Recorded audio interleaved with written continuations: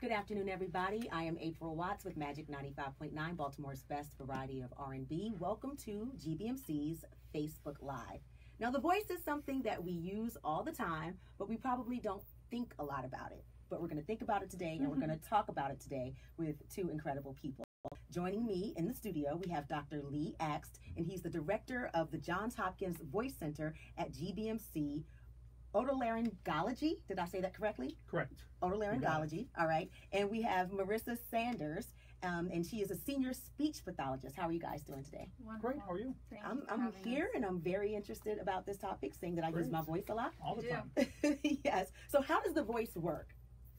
So the voice box is that part of your throat, kind of behind the Adam's apple in men, and there's cartilage there in women too, they just don't feel it as well. And you've got two vocal cords, and so those vocal cords open when you're breathing, but they close when you're talking, and you push air between the closed vocal cords, and the flow of air between those vocal cords pushes them into vibration, and that vibration produces sound. So that's how we speak. That's how we produce voice. So what happens when a person loses their voice? What is malfunctioning? So most often it's a vocal cord problem, either that they're not closing well or they're not vibrating well. Maybe because they've got polyps or nodules, or possibly something even worse like cancer or paralysis. Okay, now is that the same as a voice disorder, and can you explain exactly what is a voice disorder? Sure. So a voice disorder, as Dr. Akst was saying, could absolutely be a dysfunction of something in the voice box, on the vocal cords. It could be a lump or bump. It could also be a way that we're using our voice in not such a healthy manner. Okay. So a voice disorder is a bit more all-encompassing than just a lump or bump on the vocal cords. Okay. It could also be a disorder of perhaps even the breathing mechanism. Breathing is the powerhouse for the voice, so if something's going on with that, that could affect it. Who is at risk to develop a voice disorder? Sure. I would say primarily occupational voice users are most at risk. So those are folks like yourself. Yes, I know. Teachers, attorneys, bartenders, salespeople, those kinds of singers, positions. Maybe singers. Absolutely, singers, teachers, very high risk profession. So some voice disorders are bad luck. But if you use your voice a lot, you create more opportunities for bad luck. Right. So if you're in that school teaching for 8 hours a day where you can't be quiet, you have no choice but to push through, even if you're not feeling at your best, you're putting yourself at increased risk. If you have to show up to work and use your voice on air, even if you've got a cold, even if you've got a flu, even if you're not feeling well, you're increasing your degree of risk. So anybody can have a voice disorder, but the people that use their voice a lot, they're more at risk than the rest of us. All right, and please feel free to chime in if you have any questions or any comments, because this is not just a conversation between the doctors and myself, but it's a conversation with you as well. What can people who are occupational voice users do to protect themselves or to guard against developing a voice disorder? Sure. Well, I'll start with teachers. So because teachers are most at risk, research shows that the best way to either prevent a problem or reduce a problem is using amplification. So some schools, if we just look at primary or high school or middle school, some have wireless capabilities where a teacher can wear a microphone. And then the schools that don't, the older schools, we recommend the teacher actually wearing a personal amplifier. So reason being is an amplifier preserves the voice. It can actually save the voice during the course of a day. Okay. And then speaking more broadly beyond teachers who may have the ability to use an amplifier in the classroom, what everybody can do is drink a lot of water.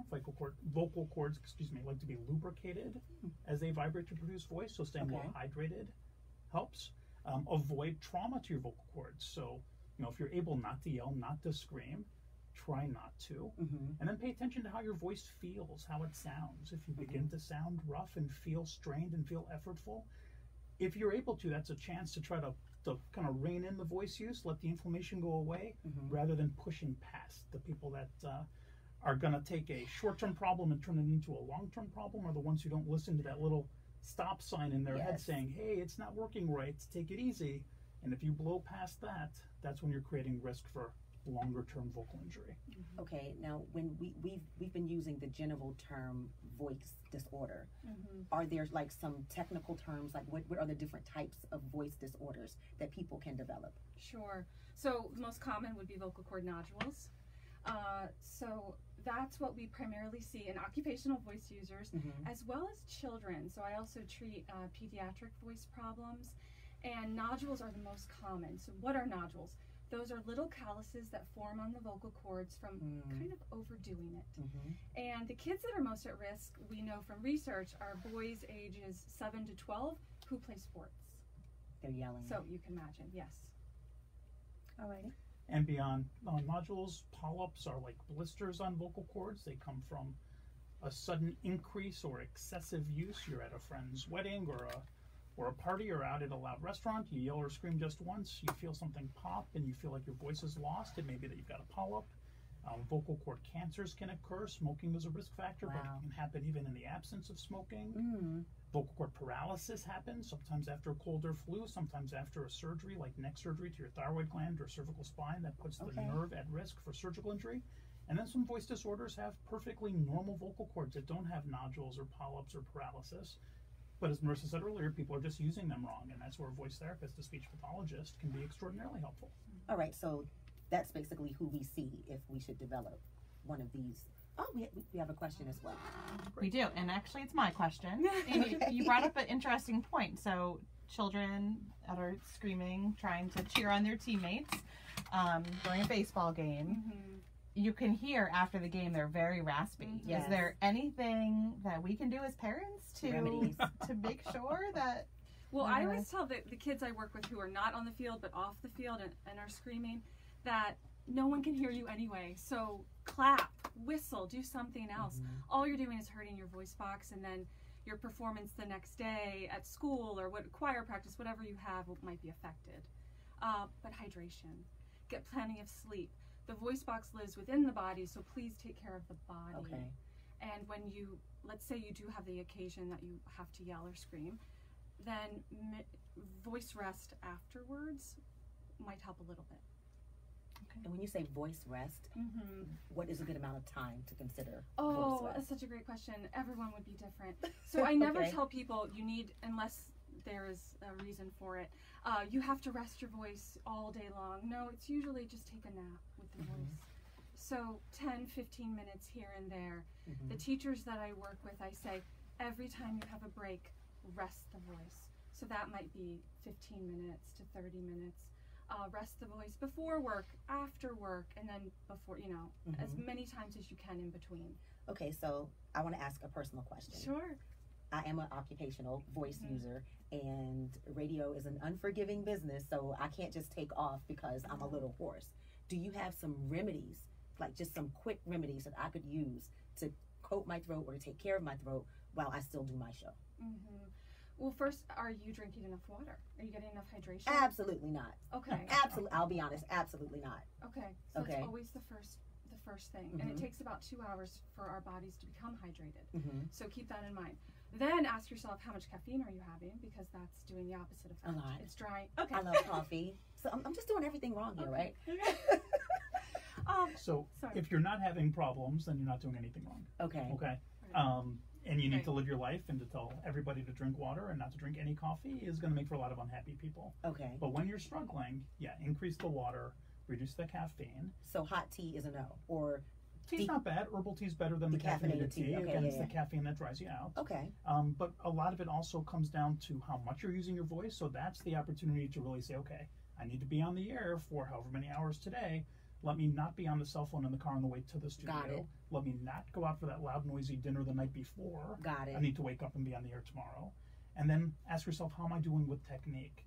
Am I speaking on residual breath without having remembered to breathe? Or am I sitting up straight and using good posture and using my diaphragm, all these things that a good speech therapist, one especially who focuses on voice, could teach you to help even on somewhat inflamed vocal cords get your best voice quality out. Good stuff. We have some comments. We do have some comments. Linda says, I love the doctors and nurses and support staff at GBMC. They have taken good care of me on many occasions. They're very grateful. Awesome. So people Great. are Well, showing thank you, Linda. lots of love for you all. And Samuel says hello, and Beverly waved. So hello, everybody. Thanks for tuning in. What does evaluation for a voice complaint look like? Sure. Well, it starts with a physician. So prior to anyone seeing me, they need to have an evaluation by a laryngologist or an ENT. They have to have Some we have to visualize the vocal cords to see in order to come up with a diagnosis. Okay. Yeah. So a visit to the voice center would typically include a number of things, and visualizing the vocal cords is probably one of the most important parts of that. But it starts with careful listening. It's listening to the patient. What is going on? How long have you had the problem? What is the problem? A voice disorder might be I can't get loud, but it might also be I'm rough, or that I can't hit my high note, or that my voice gets tired too easily. And each of those means something different to us in terms of what's going on with the vocal cords. So what's going on? How do you sound? When we're asking you what's going on, we're not listening only to what you tell us, but how you sound as you tell us, because that gives us a lot of clues in terms of possible diagnosis. So it's careful history, careful physical exam, good listening to the patient, and then typically you look at the vocal cords. And at a voice center like ours, we use a strobe light, so we can actually study slow motion vibration of the vocal cords as somebody's speaking and really get good insight into the vibratory capacity of the vocal cords. And that's what makes a laryngology practice a little different from a general otolaryngology practice. So general ENT is good, that's a great start, but if you want to really see how those vocal cords are vibrating, ask if they're using a strobe light, then find a voice center. Good stuff. Sounds good to me. We have another question. This question, actually, I was talking with Marisa before we started, and she mentioned people that have chronic coughs will often see her. If you don't mind telling a little bit about that, I think that's really interesting. Yes, so no one thinks that voice therapy, it's a bit more all-encompassing. So I specialize in chronic cough as well as some breathing disorders. So that is a part of voice therapy as well. But again, prior to seeing me, they would have to see a physician for a diagnosis. And as a group, we also do some breathing complaints and we do some swallowing complaints. So we say it's the voice center, but really it's laryngology, it's voice box care. So all of those chronic cough, lump sensation in my throat, difficulty catching my breath, but also talking and swallowing, all are kind of wrapped into what we do together. And it's great that we can pursue both the medical and surgical and also the behavioral aspects of all of those issues, because we get to work as a team between the physicians and the speech pathologists. Yep. And it's good that it's all like right there at GBMC instead of having to go to some other place with a makes a lot of sense. Can voice disorders be reversed? Certainly. Yes. Absolutely. I mean, it depends on the nature of the disorder, but yes, paralysis can recover, and there are things we can do to support the voice quality while we're waiting for it to recover. Polyps can either be surgically removed or sometimes resolved with behavioral strategies and speech pathology and voice therapy treatments in the absence of surgery. Certainly, laryngitis gets better. You want to try to take care of your voice when you have laryngitis, and be well hydrated and avoid excessive use, but the inflammation will go away if it's caused by a cold or a flu. So a lot of common voice disorders are certainly treatable, to some degree preventable, and certainly able to be made normal again from a voice quality perspective. Good stuff. Now, I've heard that some people use Botox to treat trembling voice. How does that work? So that's something that is more of a laryngology question, I suppose, than a speech pathology question. Because we do inject botulinum toxin, Botox, into vocal cords. And we do it for people who have spasmodic dysphonia, which is a spasm of the vocal cords together that creates a very halting, staccato-like speech, but also patients who have vocal tremor. And the vocal tremor patients, Katharine Hepburn is the most famous example I can think of, often have trembling in their hands and in their handwriting and in their face and the rest, but as part of that they have a very shaky voice. And if you help a muscle not to move as much, you will diminish the amplitude of the shake, and voice may be made a little bit more quiet, but it's also made more smooth.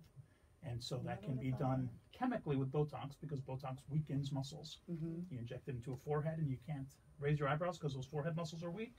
You inject it into a vocal cord and the vocal cord muscles become weak, and that can limit spasm of the vocal cords and limit trembling of the vocal cords. How many treatments would a patient have to receive for that to work? So the good news and the bad news of Botox is that it's temporary. It does work, it absolutely works, but the effects of the drug wear off.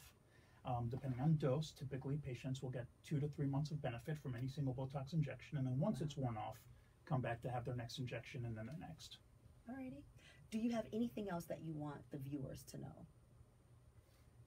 Sometimes people ask, when is it appropriate to seek good question. evaluation? And so we typically say, if you're experiencing a problem for 2 to 3 weeks, then it's worth your time just checking it out. And I would add to that the reason we kind of have 2 to 3 weeks in our minds, and if you're in the audience and you're primary care physician, some of the guidelines that have been advanced by various academies that focus on this have been about a month. And it's because beyond 2-3 weeks or 4 weeks, it's unlikely to be a self-limited virus anymore. Right. If it was a plain old run-of-the-mill cold, it would have gotten better by now. So at that point, we're wondering what else is going on, and you don't know if you don't look, so come find somebody who can look. But you don't need to wait 2 or 3 or 4 weeks. A lot of our patients see us after 2 or 3 or 4 days, or sometimes 2 or 3 or 4 hours. If it's disrupting your quality of life to the point where you think you need to be seen, be seen. If we see a singer who says, I felt something pop last night on stage, believe me, they are running to us as soon as they can the next morning. It's not a 2, 3, or 4 week process. So, you know, what I was going to say, when do you see somebody, when you feel like it's not working the way it should, and this is not a fancy diagnosis that, although we do have fancy equipment to look at vocal cords, you don't need to have an MRI machine or a CT scanner or laboratory tests done. It's not wondering whether or not you have high cholesterol. You know as you're talking, and you know as you're listening to your friends and your family and your colleagues who's struggling with their voice. And so if you're feeling like you're struggling with your voice to the point where it's interfering with your quality of life, check it out. Check it out, because it may not be dangerous. Oftentimes it's not dangerous, but it can certainly be made better, and there's no reason to suffer. Makes a whole lot of sense. We have another question. How often, or how frequently, I guess, would you need therapy for a voice disorder, or how long of a duration would you have to? It really depends on the diagnosis. I will say, in very general terms, I typically see people anywhere from 3 to 6 sessions, meeting about once a week. We know pretty quickly if voice therapy is going to help. It's not a long, drawn-out process. Okay. So for people that may have some more questions or just want some more information about the services that your department provides, is there a website that they can go to or a telephone number that they can call? Certainly. I don't know the website off the top. We'll post it on the link. Feel free to email me directly. GBMC.org is a good place to start.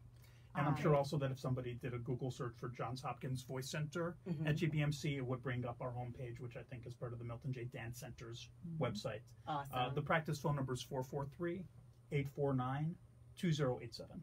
All right. Well, thank you so very much. This was very helpful to the viewers, but also very helpful to me personally. Our pleasure. Thank you. Thank you. And we'll see you next month with Facebook Live for GBMC.